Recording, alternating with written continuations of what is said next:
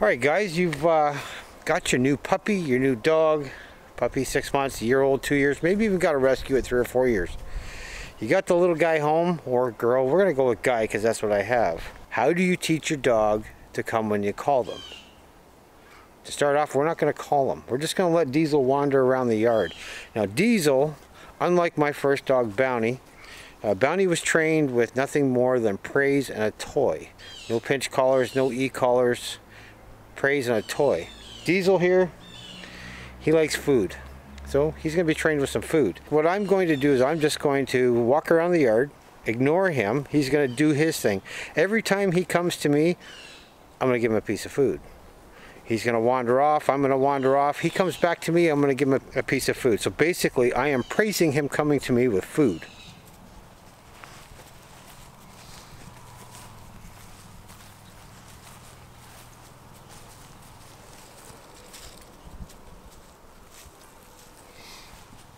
We just keep walking around.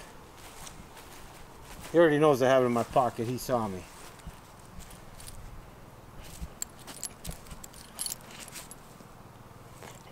Good boy.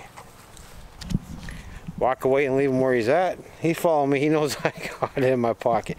This is basically it, folks. So Diesel's played this game before. He knows if he comes to me, the chances are he's going to get some food.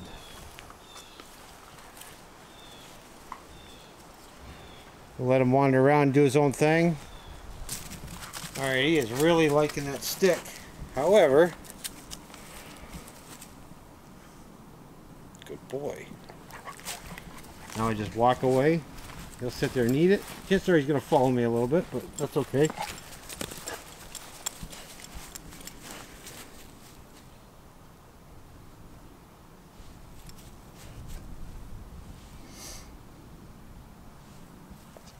Good boy. And just walk away and leave him there. Now he was playing with a stick and then he decided he was hungry. So then he came to me, he got his treat. So I'm almost guaranteed within 2 or 3 days of doing that, your dog will come to you without a problem.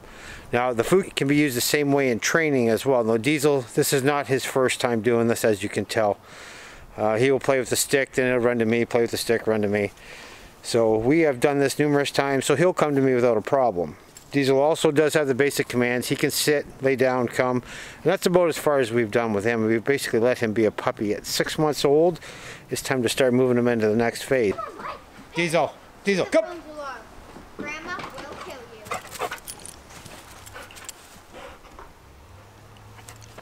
Sit. Boy.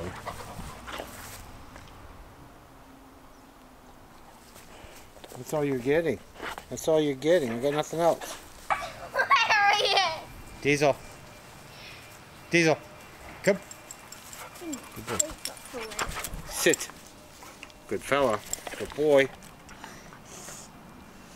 Come here, Ray. Come on. Come here. Come here.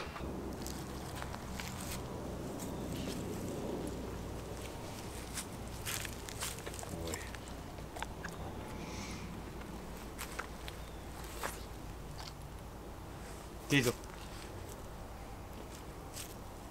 Good boy. Good boy.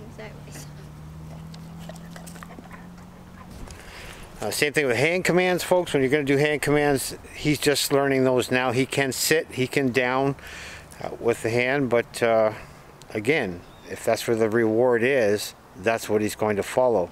All the motions. There was no reward in my hand when I told him to sit, but he sat. So anyway, that's going to be it. I think this video is kind of short, but I thought I'd pass those tips on. If you're not interested in using food with your dog, you want to use a toy reward or praise, just have the favorite toy. Walk away when the dog comes to you, give him the toy, but make sure you got 2. Always make sure you got 2.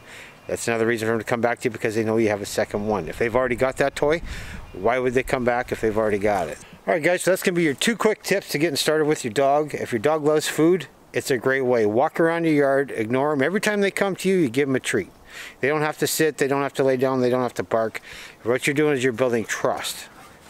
Then you can move on from there. You can have the dog sit, you can have the dog lay down. That's all I got for today's tips. See you on the next one. Later.